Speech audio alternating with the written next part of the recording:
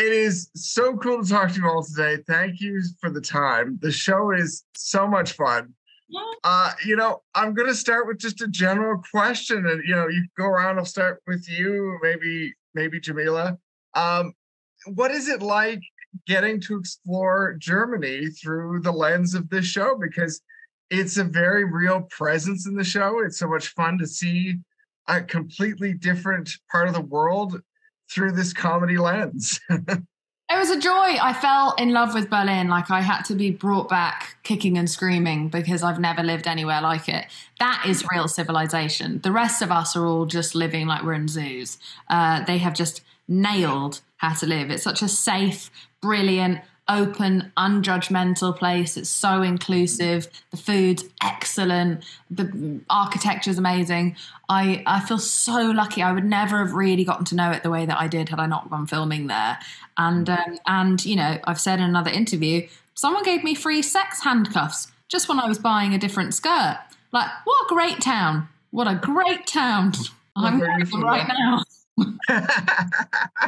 What about you, Flula? What's it like bringing this to Germany, where we don't always see that in comedy?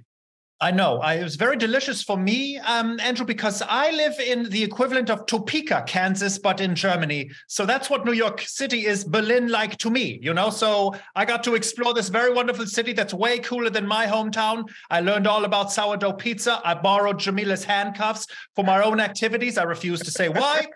The end. No, as a girl from Berlin, it's like the city of my heart, and I grew up there, and I have met my first love there, and it's just I truly love Berlin, and it's just really beautiful for me to see how such great people react at my city and on my city.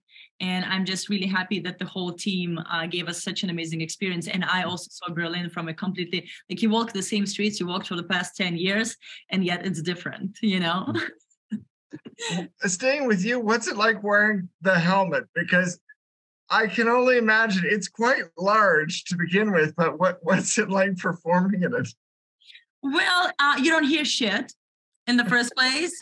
We had like scenes where it was like, and I'll go, and like I just couldn't hear. I was like, well, it's not my fucking fault, but I didn't hear anything, but I also didn't spend much time in it. I could breathe. Everything was great. I mean, we had amazing set designers and everybody else who was doing all the making all the details, so it was all perfect. It was very well done, and I got it as a present from the team, so that's great. It's amazing. Well, Jameela, working with Megan, and this is obviously your second time working with her, what was she like, and how did she talk to you about this character?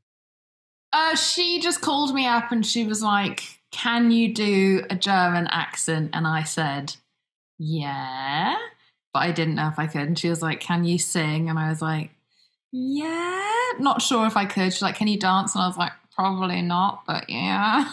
I'd follow Megan Amram to the sun. Like, honestly, I think there's no smarter or funnier writer. And when she told me who the cast were going to be, I just thought it would be one of the greatest experiences of my life. And I was absolutely right. Like, I would do this again and again and again with these people. They're just a joy to work with. And I really, truly think she's one of the most interesting voices in comedy because she's so highbrow, lowbrow at the same time. She's super unpretentious and has a way of making a point without beating you over the head with it, which I think is what made The Good Place so special. And I think that's what makes Pitch Perfect so special. Well, thank you all so much. I wish we had more time, but thank you very much. It's really a pleasure. It's fantastic fun. Thank you, Andrew.